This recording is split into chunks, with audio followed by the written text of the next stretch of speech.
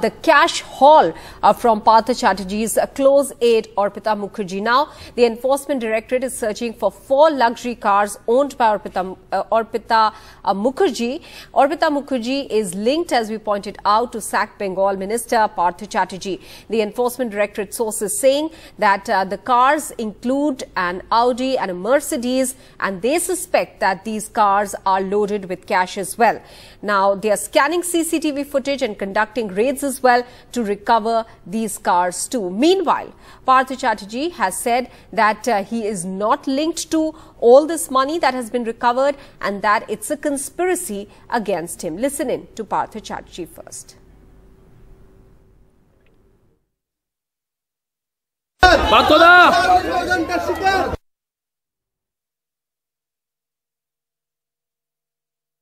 They're on a wheelchair, being moved from one place to another. In between, as media asks him about this entire case, he seems to allege that this is a conspiracy against him. But so far, the recoveries that have been made are absolutely startling.